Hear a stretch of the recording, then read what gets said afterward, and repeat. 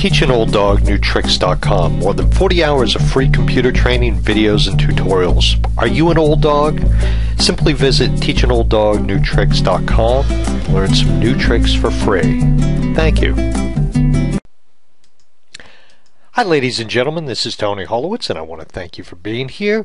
Today's Microsoft Word tutorial is on grammar and spelling, and as you see, the very first sentence I have here is Tony's Grammar and Spelling Tutorial. And I want you to observe that I have a lot of red squiggly lines under a number of the names, or a number of the words I should say, in this first sentence. So I want to talk to you about spelling and grammar. Now, to a certain degree, this is personal preference, but the way Microsoft Word works is if you type or create a spelling error, and sometimes grammar and spelling are sort of close. In other words, sometimes what you think is a grammar error, Word will actually look at as a spelling error. But typically, spelling errors have a red squiggly line under them. And I want you to observe right here, we have a red squiggly line under Tony's, also under grammar and also under spelling. So it's telling me something is wrong. So the first thing I want to do is take a look at how can we correct this. Now, what you can do with Microsoft Word is you can come up on the toolbar right here where it says ABC and then it has a check mark, and you can check your grammar. This will go it will go through everything in your document and check it. I honestly never use this. I just don't.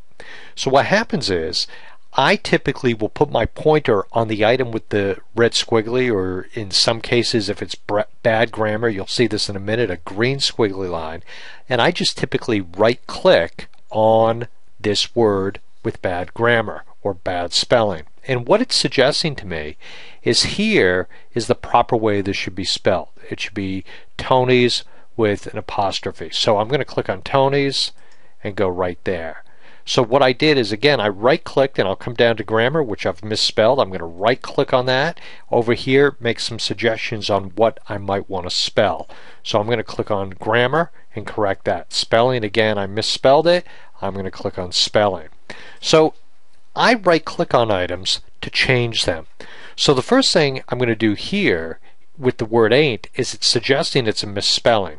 So let's take a look at this. I'm going to right click on it, and what we're doing here is not so much a misspelling as much as it is a grammar issue. It's suggesting to me that the word shouldn't be ain't, but it should be isn't. It isn't too bad, isn't it? Now, obviously this is a really bad sentence and I set it up this way on purpose, but let's go in and change it to isn't and see what happens. Now it's giving me a green squiggly line, because now what that's telling me is that the grammar is bad. I'm going to right click on this, and it's saying, hey, wait a minute, the word isn't should maybe be is not. It is not too bad, isn't it? So let's go change it to that and see what happens. Now it's taking this word isn't and it's saying we should change this as well. I'm going to right click on this, and it is not too bad, be it. Now that sounds sort of weird to me, but I'm going to change it just for the sake of it.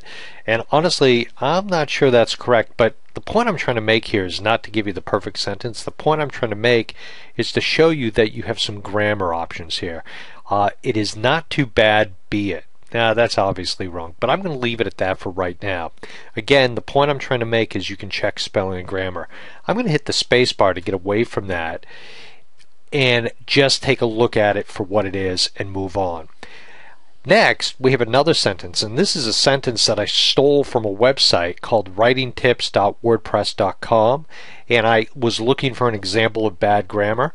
Again, here we have a green squiggly line, so I'm going to right click on this and I'm going to come down and I'm going to suggest that it's one of these two. I'm just going to pick the first one. And again, this is a sentence with pretty bad grammar, but I'm going to leave it at that.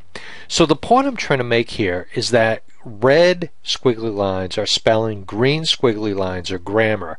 When you're using Microsoft Word, what I like about it is a lot of times it can quickly and easily find mistakes and make you aware of different things that you need to address before you print something or send it out. It's not a perfect tool. It's just a tool to point out some things. But again, you have to use some common sense. When I work with Microsoft Word, you can also be confused by it in a couple different ways. I'm going to come up here. Actually, you know what?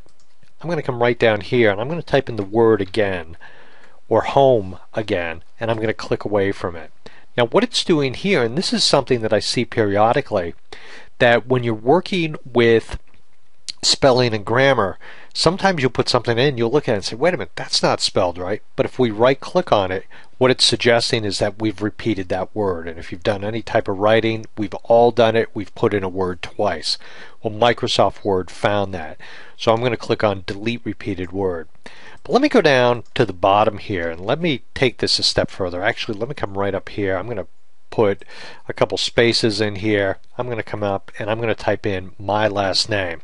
What I'm going to do is, let me do the full name. I'm going to come in and misspell my last name. My last name only has one L, but let's say you have a client that has a name that's spelled somewhat uniquely. Maybe, for example, the last name of Smith. Let's say instead of just John Smith with what I would consider the typical spelling, S-M-I-T-H, let's say there's an extra H on the end of it. Well, let's say that is indeed the proper spelling of your client's last name, John Smith. Well, I'm going to right click on the word Smith, and obviously it's suggesting to me that the proper spelling is Smith. But if indeed the proper spelling has two H's, what I have the option to do is come down here and add it to the dictionary.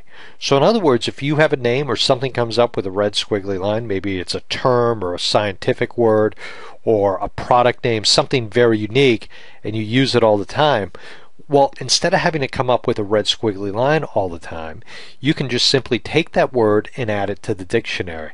So I'm going to do that. I'm going to add it to the dictionary. Holowitz, I'm going to right click on this, and you're going to see I always get a kick out of this. It suggests hollowed. Sometimes in some versions of Word it will suggest the proper spelling is halfwits, which my kids always get a kick out of. But you can also add this to the dictionary. So any word that is not a misspelling but is a unique word that is not recognized by Word, you can actually add it to the dictionary. So when you're working with spelling and grammar, you have a lot of options here. What we're going to look at in the future, in a future tutorial, is something called auto text and autocorrect, and I'll show you how you can use those tools as well to do some things a little bit differently. When we work with Microsoft Word, again, it's not a perfect system spelling and grammar, but it's not bad. Last thing I want to point out is if you go up to Tools, you go down to Options, and you check the Spelling and Grammar tab, you have some options in here as to the way it checks your spelling and grammar. And I'm not going to spend a lot of time on this, with the exception of saying go in and take a look at this. There's all kinds of different settings you can change. You can tell it what to check, what not to check, and you can also get very specific on the types of things it looks at. So if you find you're just getting too many errors, it might be you want to uncheck some of this stuff. My name is Tony Holowitz. I want to thank you for being here for this tutorial on spelling and grammar. I always, when I teach this little tutorial, I always feel that it's incomplete because, you know, there's just so many exceptions to English grammar that it's always difficult to be exact with it. But it's just a tool. Use it as such, and I hope you get something out of this tutorial. Thank you very much. My name is Tony Holowitz. Have a great day.